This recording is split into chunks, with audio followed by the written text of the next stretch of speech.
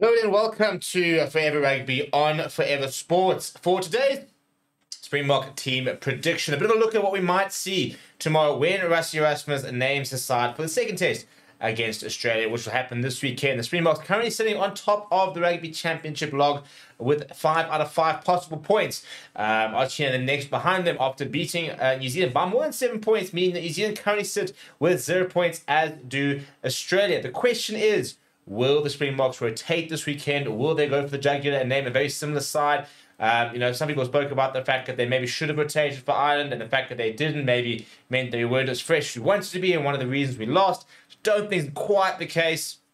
Another thing to consider is maybe this Australian side, especially after having broken the Brisbane curse, if we're going to be very honest with ourselves, isn't as strong as the North Australia side, so maybe there is possibility to still be able to rotate and be as competitive. RASSIE ERASMUS spoke about the fact that he reckons, the side that played against Portugal could give the side played against Ireland a genuine run for their money. And there isn't really an A and B side at the moment. So we'll have to wait and see exactly what that means tomorrow when the team is announced.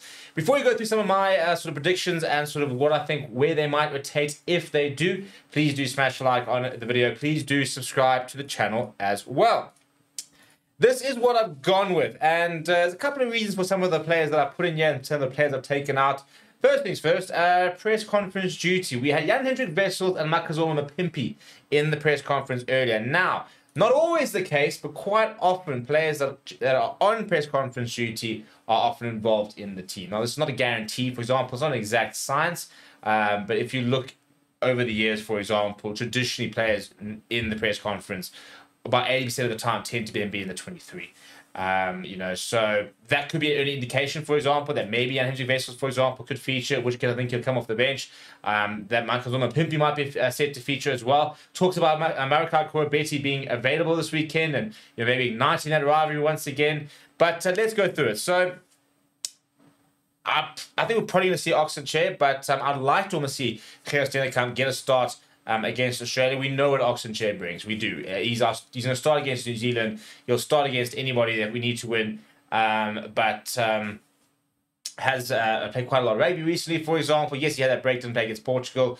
And, there is still a 2-week break before we play against the All Blacks. But if you were to put, for example, Jan-Hendrik Wessels on the bench, it would be an opportunity potentially to give Gerard Steenekamp a start. You could also go Oxenchair and just put Jan-Hendrik Wessels on the bench. But I think Gerard Steenekamp's been really good off the bench and could use the start. He didn't play against Portugal, for example, so could use a bit of game time as well. Bongi Mbonambi was substituted because of some back spasms, so Dwayne Vermeulen alluding that there were no real major injuries, for example. So we wait and see exactly what the issue, what the story is with Bongi Mbonambi. Right now, as we know, he is fit, but the fact that he did come off with a back spasm means that there might be potential for him to be ruled out this weekend, which would then allow a Malcolm Marx to start, for example, and more game time to Johan Krobler, who the Springboks really do rate. So if there's a risk to playing Bongi Mbonambi this weekend, then I think the easy version is to go Malcolm Marx starting and Johan Krobler on the bench. If we look at Taita, I think Foster Hill will continue to start. Vincent Koch off the bench. We might see a Thomas Toy.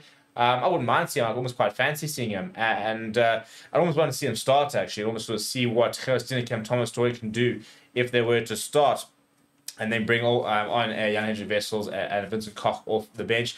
Second row, I think we'll stick with Evan Etzebeth and Peter Steph the Toy. I think if he's fit, Rowan O'Keefe might feature on the bench, but I think that it worked so well last weekend. I think we'll stick with this combination, because I think that if Franco Mostert is not fit, he's not going to be fit for the end of the Rugby Championship, for example. But I think this would be the right way to go, almost against New Zealand, and keep Archie Snyman as a kind of impact player. So that's a potential different way we could do things. I think Siya Kolisi will continue to captain the side. Ben Jason Dixon at 7. I think Ulrich Lowe played really, really well last weekend, and I think he'll keep his spot.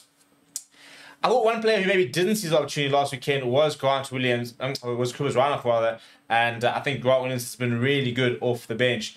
Hasn't really started for the Boks at 9. I think it was only the one start really that he's had, so hasn't had that opportunity really to start at 9. So this could be an opportunity for him to get a go, and I wouldn't be surprised if we maybe see Moy van den Berg on the bench. Also somebody that's very highly rated by the Bok management. So I've gone with Grant Williams, this Satchify Magoma. I think it's a very exciting combination. I think that if you want to play a bit of a high octane sort of intensity type of game plan, Grant Williams for me really much fits into that. In terms of the back line, if Makazole Mapimpi does start, I think they'll go with Kurt Arnser. They could go with Cheslin Colby. A bit of a a toss of the coin, really, who you got in the other wing there with Villarreal at full-back. I think that's pretty much a given. And then Damien Delaney at inside centre, I've gone with, and the only other option really is to start Sasha there or to start Andre Pollard there, really.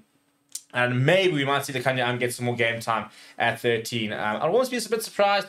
Majesco's playing so well, and you want to sort of continue building momentum towards the All Blacks, but that could be somebody that they want to maybe give a bit more game time to in a Bok jersey as well, especially within the new game plan.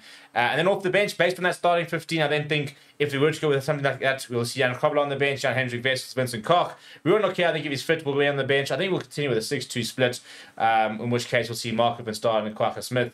We might see, for example, if he's fit, Arceus Neyman on that bench, maybe even see an Arceus Neyman and a Ruan Nokia on the bench, and then just Kwagga Smith. I'd likely want to find a bigger opportunity as well. I think that he's someone that's really going to fit into the game plan well, and it would be nice to give him a chance. And then I think they'll continue to look to give Andre Pollard game time, so that if he needs, I mean, at this stage, he's probably potentially going to start against the All Blacks. Sajifami Gomezulu has another great game this weekend. He makes a really good case for himself. So if we were to rotate, those are some of the sort of changes I think we might see. I'd be very surprised if we saw, for example, an upgrade of RASSIE. I think that having players like Villarreal, David J. Lendy, Lekanya, for example, this weekend really helps Sajifami Gomezulu in the number 10 jersey. So yeah, I think that's very important with regards to building up Sash's confidence and the way he's playing within this side. Let me know what you think down in the comments below. Smash a like on the video. Subscribe to the channel as well. Thank you very much for watching. My name is Steve. I'll chat to you soon.